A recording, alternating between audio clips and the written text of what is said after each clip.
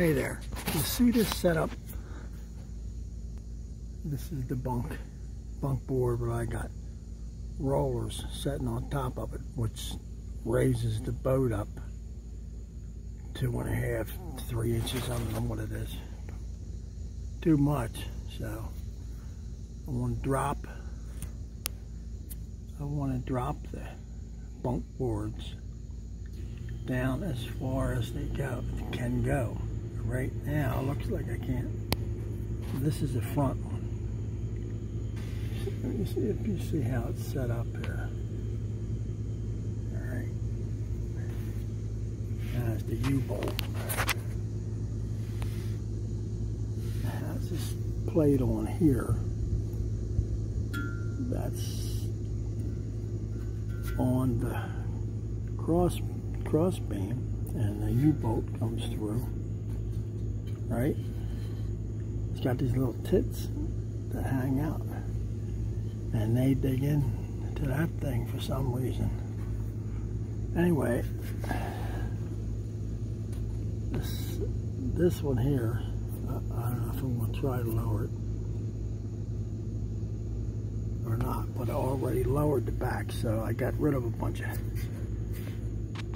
junk off of the back. I got rid of this plate. And there's a plate inside of here, which I got rid of. Well, this one I don't see that plate. And I changed this bracket to a shorter one that I had on the back. So what I end up doing, you see this bolt up in here? It's going through the bracket that screws up to the bunk. This hole, I ended up dropping it down far enough for this U-bolt to fit through that. So this thing here ends up down here. So that's as low as it's going to go. And that's what I did to the back. Alright. See back in there. Anyway, that thing is low now, so it's at least as low as it was before I put them rollers on there. In the back anyway. The front is still high, but I don't know if I can get away with it being that way as long as this back is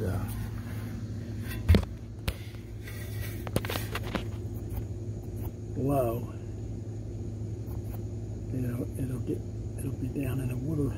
The end of the boards and rollers will be down in the water more than it was before I done this, because it was up pretty high. I think it was too high. I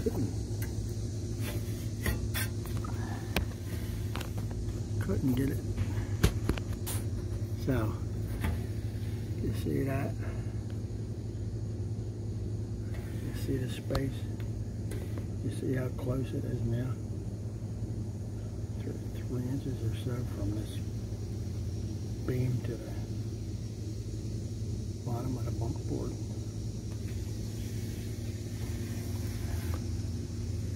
Okay. And look how far this one is from the beam to the bottom of the bunk. 6 inches. Easy. Okay. And you can tell right here. You see this? You see this on the boat? All the way down the boat. When I get back here, you can see. This here is probably where the boat was originally before I put the rollers on. Okay, you can see it right there. Now you see how it goes uphill. So before I dropped that back under there, this here was the same as the front. So back there was just as high as this is. Look how much lower it is. I haven't tried it yet on the boat ramp. I got a real shallow ramp, and there's no slope, and it's really a pain. Mainly this Jeep over here. The Jeeps are short. You got to back way in the water. I'm trying to get so I don't have to do that. So I'm going to try it. If this don't work out, I'm going to lower the front some. Probably not as much as back there, but somehow I'm going to lower that if I got to drill holes or put new plates or something. Okay. So, I'm going to push the boat back more on the rollers. So now, these are right up against, before it was, this eye was stopping back here. So I think, like I said, I got to try all this out and then I'll see. I'll know. But now I can push the boat. I know that by myself. I can push it off the trailer. And I couldn't hardly do that before. Most of the time I had to have somebody else. So these here, they're sitting back. Let's see. A few inches from the back.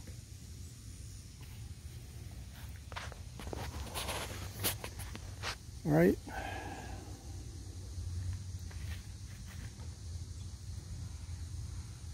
And this here worked out good, this bimini top, how I made these brackets.